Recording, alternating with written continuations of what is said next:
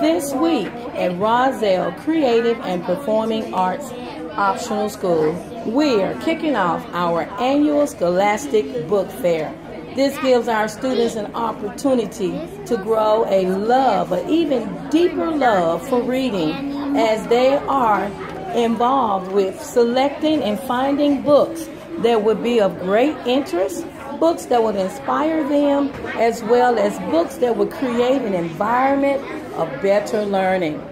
Today in our creative writing class, we have students who are selecting books of interest from our classroom library. And these students have had an opportunity to make predictions about the books of their selection. And from that prediction, they have probably given themselves a character name and a title. They may even have given it a different setting.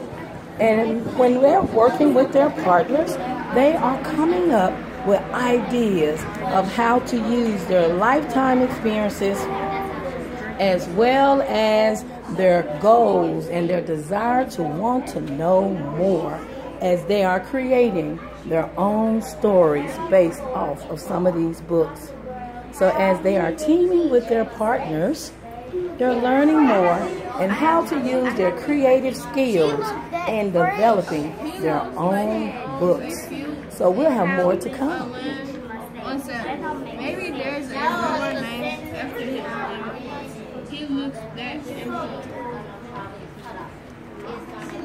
Do you see how the... So if you go back, it's a line right here. So that means it's like a full single. But it's not a line right there. So I said, do you see how with each mistake...